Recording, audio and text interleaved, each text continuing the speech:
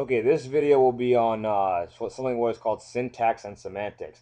Now, if you guys ever mess around with command prompts in your computers, and you get something like syntax error, or something like that. Now we'll take a slightly more mathematical approach to it. Maybe you guys may be getting sick of that, but that's what theory computation is about. Mathematics behind this will let us understand what goes on in computers, and how exactly do they run, how we study them, how can we make computers run faster, or use less space to store memory and things like that. So it's pretty important. So that as I said before, Alan Turing, if it wasn't for his work in mathematics, we may not be even viewing this video, or have YouTube or anything like that. Who knows?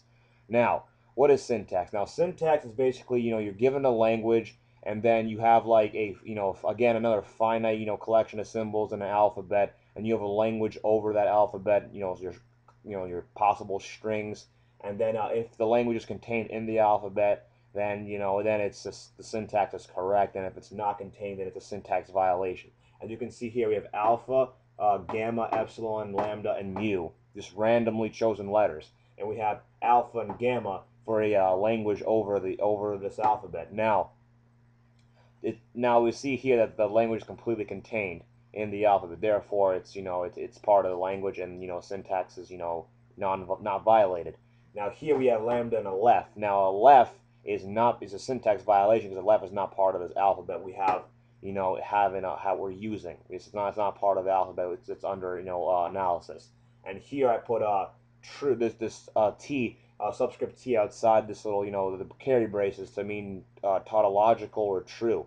And again, tautological simply just means true. So it means that this is this is part of the language. I mean, technically I probably should have written this is contained in the alphabet set, and that could have been probably a more better statement, but that's just sort of implied. I mean, I figure I don't need to write everything out. I mean, some of the stuff you can you get just by implying from from this stuff. The more you study this, and this will make a lot more sense, and you'll have the intuition for it and understand it better.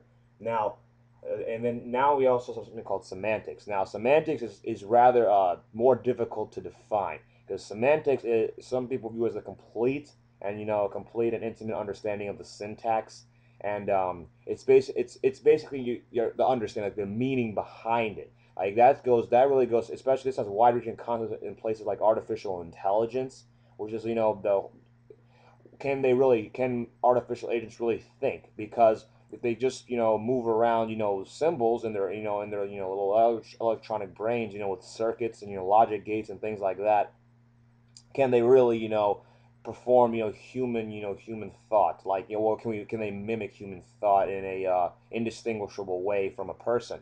And that's if they just use syntax alone, then they'll never understand what they're doing, and they can't really learn if they just follow just the given procedure. That's what robotics is based on. It's based on syntax. Now, semantics is the idea that we're trying to give understanding, and based on the syntax. It's sort of like extended from, much more difficult to define. I don't think I can write a completely accurate model. I may be able to write a partial model, but a completely accurate one is rather difficult to do.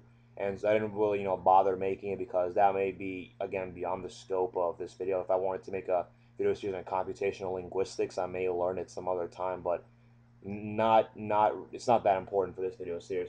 Just again, it's important to know this stuff, because it reaches in computer science far, especially in artificial intelligence. How do we get machines to think? This is if there was a way, if a method is discovered that's the semantics is predominates over the syntax, then I would imagine would be a significant leap in artificial intelligence, and would be very, very significant. Actually, probably would be covered in the news if that were to be the case. Now, so a review is, for syntax, we have an alphabet, we have a language over the alphabet. If the subset of the alphabet, which is also called the language, is completely contained in the alphabet, then the syntax is not violated. And if it's even one, like if the language here is not completely, has to be completely contained in the alphabet, then it is also a syntax violation. That's how it's just defined.